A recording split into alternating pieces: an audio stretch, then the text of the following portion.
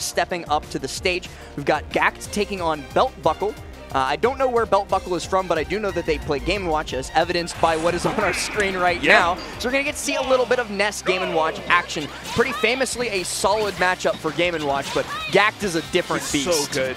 I had the pleasure of watching him here at Xanadu Tuesday when he took it over one of his Japanese brethren, and he is just such a phenomenal player. Has all of the tech that you expect from a top-level Ness, but the decision-making to match, and it's so enjoyable to watch. Interestingly, though, these guys are actually like dancing around each other quite a bit. Nobody's had that that critical combo starter hit. Gackt's gotten a couple of those fairs in, but nothing yet. Well, now he's getting these the up air into the fair, but not too much damage, and that's not something that I'm used to seeing either of these characters. Yeah, I think maybe it's just a sign of respect, of just kind of recognizing how much damage either of these characters can do, and just a false move can put you in such a deficit. And as Game & Watch, you're so light. You get grabbed once by Game & Watch, you're going to take a million up airs. Yeah. You get hit once by Ness, you're going to go on the fair train. Neither one of these guys wants to. Yeah, neither one of these guys wants to go through that. Because let's not forget, Game & Watch can bucket the up B from Ness. So he's just in special fall after it too. Yeah. So he goes down. Oh, this is going to be big, and Gackt taking stock number 1. And I mean, it was a slow start, but it definitely started to pick up speed. And you mentioned the lightweight nature of Game & Watch. Ness certainly does not struggle when it comes to KO potential, so he's definitely going to be taking advantage of it with things just like that, like the PK Fire up smash setup.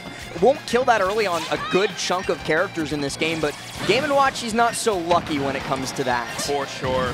And there's back air, there's drag down setups from up air. Like, Ness has a lot of tools.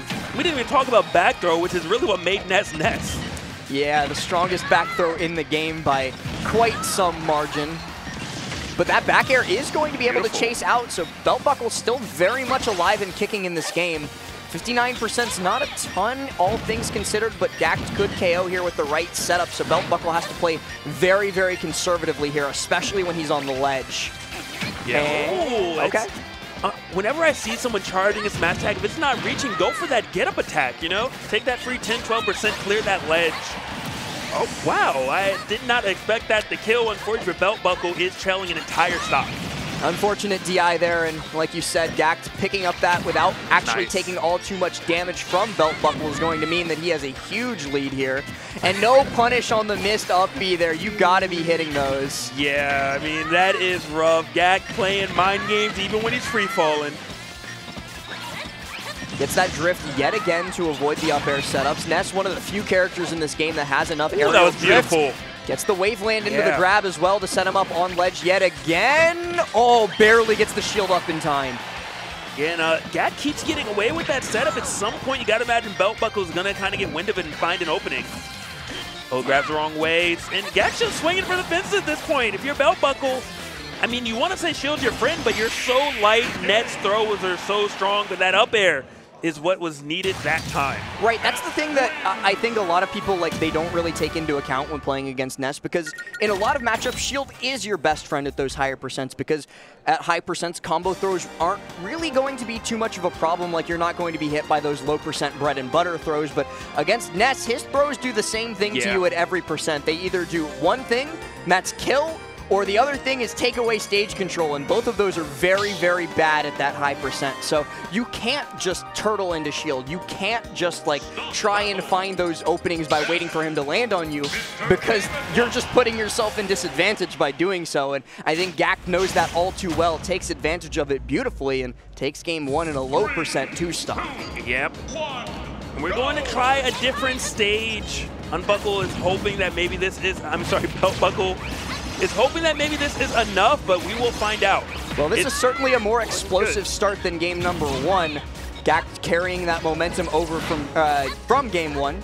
Yeah, 51. That landing grab right there is so good. One thing about the Japanese players that can never be stated enough, their movement is so good, and you tried to tech, it wasn't necessary, and you lost your stock. So unfortunate when a multi-hit hits you in a scenario like that. You can never, be 100% certain. It's either a guessing game, or you have to have phenomenal reaction time to be able to know if you need to tech in those situations. And unfortunately for Beltbuckle, he's not going to get away from that one unscathed. Loses the first stock much quicker than he did in game 1. You can go for a neutral tech, which a lot of people don't really do because you're kind of teching out of panic and DIing at the same time.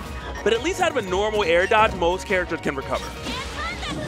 Okay, that was so tricky. That was almost disastrous because if Gackt had guessed right on the angle with the up B, or if Beltbuckle had jumped after the roll, which a lot of players do pretty frequently to try and pick up an advantage state, he would have been KO'd. But it's instead going to be Gackt that loses that stock thanks to a phenomenally spaced F smash on the ground. And there's still some hope for Beltbuckle. I mean, you're at 109%. You almost got to play perfect, but if you can get Ness off stage, but you can't get him off stage if you can't get your feet planted, and Gackt made sure that there was no chance of Beltbuckle recovering. I'm going to be real with you, Logic. It is cathartic to see somebody punish Game & Watch up B. Uh-oh. I agree with you. It does feel good. Gets that throw there. That's going to, like I mentioned at the end of Game 1, going to claim stage control for him, but he gives it up pretty quickly. Tries to go for that extra punish off stage, but Beltbuckle has yet to regain footing. Good recovery from Beltbuckle, saying, hey, if you're going to throw out this smash attack here, let me just go above it. Avoid the scenario altogether. Gets shield up in time. Gackt has been phenomenal so far. I don't think he's been grabbed yet. I would like to point out, I don't think Beltbuckle has gotten a single grab. Even there, he gets the grab, but Gackt pops out of it. Yeah. He's not actually been thrown yet, is what I should say, because Gackt only uses shield when it's necessary as a defensive tool. He's not using it as like a safe haven. He's using it as a shield. As you should use it. No wasted movements being displayed from Gackt. Now, if you're Beltbuckle, you desperately need to get Gackt off stage. I mean, either find a down smash so you can connect with the forward smash afterwards, or you got to get Gackt off stage so you can maybe go for an edge guard. It's going to be the back throw, puts him deep off stage. Gackt is going to be looking for this edge guard like you mentioned. Beltbuckle with the high up B actually is going to work to perfection. He's able to get his feet back underneath him on the stage. Very, very well played by him. And you gotta imagine, it almost feels like Gackt is about to be walking it in. Beltbuckle really gonna have to dig deep. Do something maybe unorthodox if you really want to have a shot at bringing this back versus Gackt. Listen, all I'm saying, like down throw F smash to KO here and then 9 hammer. Oh no, that's gonna be it. That's for next game. No, there is no next game. He's done. That's his a 2-0. next opponent. His next opponent. Okay. Yeah. In loser bracket. Very, very well played by both players. Gackt going to be taking it out. Going to be moving on in winner's bracket. I believe that was his last match of the day, so he's qualified for day number 2. Just making use of that yo-yo to punish those Game & Watch upbeats. Not going to snap to ledge fast enough to deal with that lingering hitbox, and as a result, going to be going down to losers. Yeah, he took a lot of stocks with down smash. Yeah. Sometimes with a red spark, sometimes with an air dodge.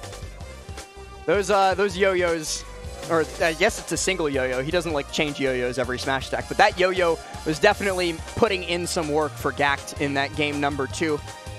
But it does look like we have our next 2 players sitting down, and I didn't look at the text that Devin gives us, and I was like thinking to myself, is that Apostle? And it is Apostle. We've got Apostle coming up next. Apostle has been warming up, but Capitancito is such a good player. I don't know if you can